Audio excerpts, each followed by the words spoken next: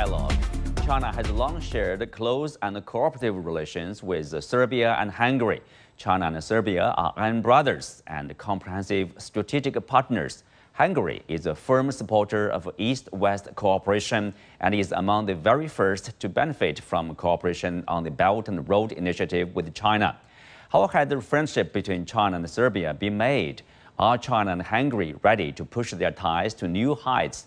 And what more fruitful results can be yielded with a healthier China-Europe relationship?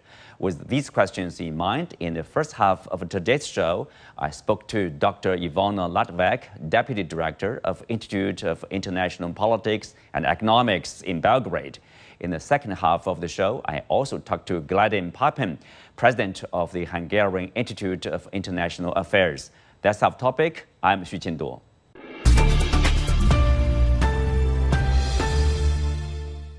Welcome to Dialogue, Dr. Lađevac. China is willing to strengthen high-level exchanges and cooperation with Serbia so as to push the bilateral ties to new heights.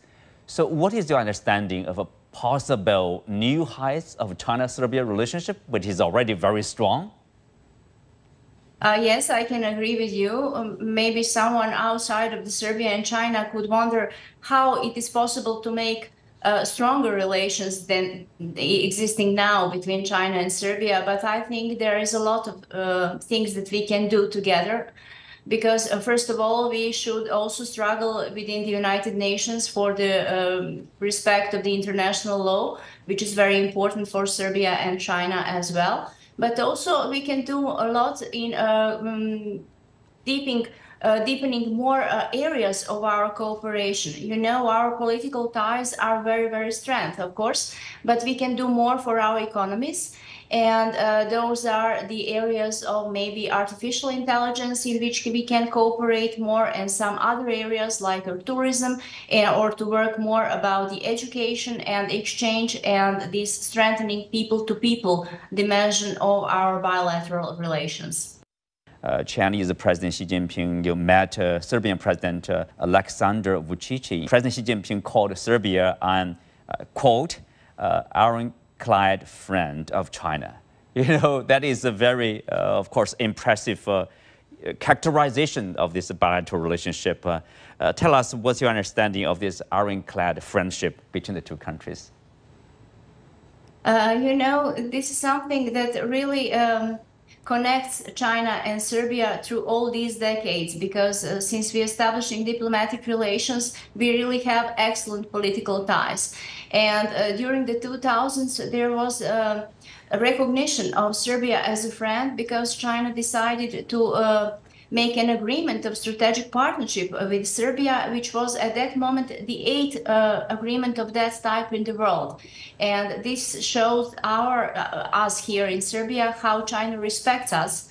And on the basis of that strategic agreement, we started to build more, to work more on developing of our relations.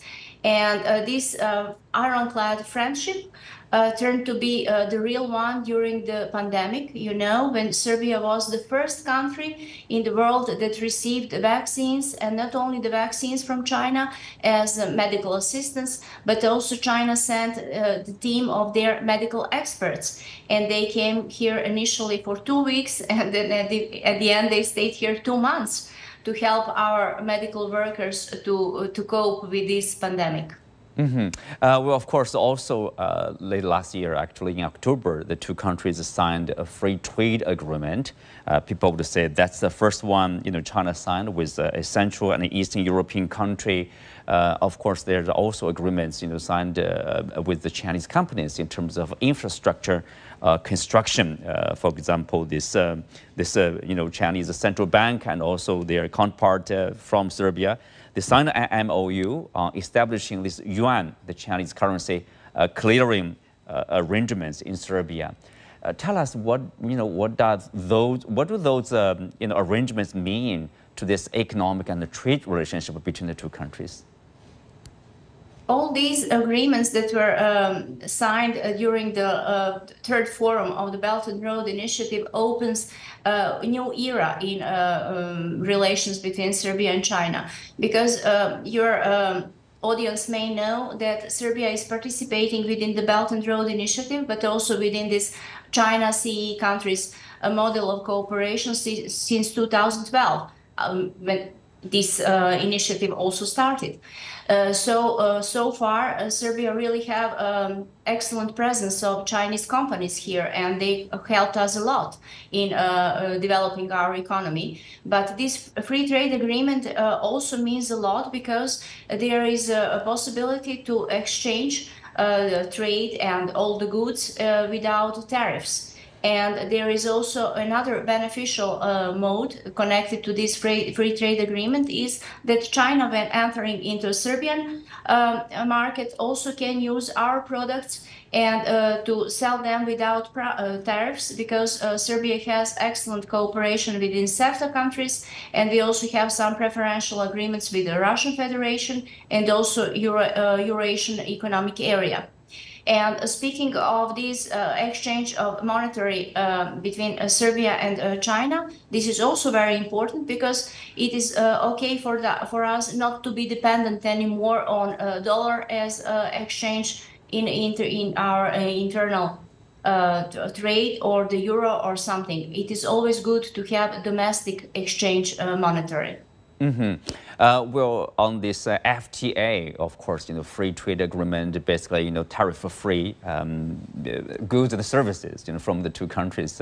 Tell us, what, do the Chinese consumers in China expect to receive all the goods or the services from Serbia? Or, likewise, what do the Serbian consumers expect from China?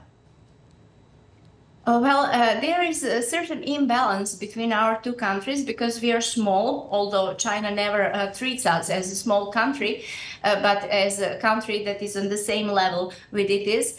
But there are a lot of agriculture products that may be interesting for Chinese customers, like Serbian wine or some other products of those not only the wine, but other fruits or maybe some vegetables. Mm-hmm. While Serbian customers here are interested in various goods that are coming here from China. This is something like high-tech products, etc. But this area of services is something that can be very interesting, because this is that we can exchange even our experts in some areas, and also these services may be applied to the tourism as the area, which can be very interesting for Chinese people to come and visit Serbia. And I saw that agreement in English, or in Serbian. It has more than 800 pages, but you can only assume how many pages it has in Chinese, speaking of writing in Chinese characters, of course. And this agreement is excellent because it has all these annexes and all these tables. So one should have, I think, many months to go into all of it. But it's good that our negotiators take care of every detail. And I think when it's finally got ratified, this agreement would really make a new era in our relations. A new era in our relationship. Of course, it's been 11 years since China took the initiative, introduced this Belt and Road Initiative. We understand that you have been speaking very highly of the initiative. So I wonder, what is your analysis, understanding of these outcomes of BRI, the first decade, around first decade, and also, how do people see the initiative inside Serbia? For Serbian people, initiative is very important because the main infrastructure projects that we needed, and there was a lack of finances, unfortunately, were financed through Belt and Road Initiative. And this is the Belt and Road Initiative that made possible Belgrade people to have another bridge over the river Danube, because sadly, but it's true, until 2015, Belgrade had only one bridge over the Danube River, until this Mihailo Pupin bridge that was built by Chinese companies. But not only that, because there is also this very important railway that connects Serbia and Hungary. but even further, it connects Greece with the rest of the North Europe and Central Europe. And this is also something that was financed through the Belt and Road Initiative. In Serbia, almost the entire project has been finished. Even more, through Belt and Road Initiative, it was possible to bring here companies from China that invested in our big factories that had a lot of problems during the last decades. And now we have this steel mill in Smederevo, who is the biggest exporter from Serbia and also has a significant role in the European Union market with steel products. The same is the case with the Zijin, who invested in the bore mining. And now we have a very famous factory and production lines there. And the most important is in all these projects is that all working places have been kept, because Chinese employers kept all those workers and even opened new working places.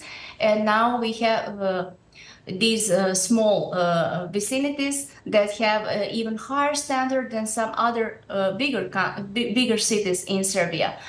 And of this overall, let's say, valuation of the Belt and Road Initiative, I can say that at the beginning, no one could say how successful this initiative would be. You know, now it has support of more than 130 states that joined the initiative, and this is also the case with big international organizations. You know, you have the International Monetary Fund and the World Bank that supports Belt and Road Initiative. It really tells us something, because for decades people felt somehow lost. Everything was dictated by the International Monetary Fund and the World Bank, and we had a lot of unfavorable credit lines, etc. But now, for the first time, we can cooperate within Belt and Road Initiative, which is not conditioned by anything. It is only your free will to decide whether you like to join it or not. And there is for sure that it is beneficial for all parties that are participating in it. Of course, Belt and Road Initiative, at the very beginning, it's completely about, people would say infrastructure, because infrastructure investment is lacking. There's a huge deficit in terms of investing in that sector, around the world, especially for probably less advanced economies. So in that respect, BRI, does play a very important role in infrastructure construction, and of course that will boost economic and trade, for individual countries and for regional development. Yes, it's true. And this is something that is the most obvious in African continent, because unfortunately for centuries, Africa was only exploited and their people, and there was a lot of countries that were coming there just to take something and nothing to give them.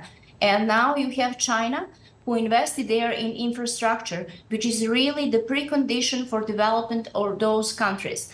Recently, I've had an opportunity to talk with people from several African countries, and they're speaking with so much, they're really thrilled with all that happened in Africa, because for the first time that they have roads, they have railway, but even important, there are people that finally had the running water. This is really, I don't know how to explain, because we are living in the 21st century, but there are people that are lacking the basic requirements for life.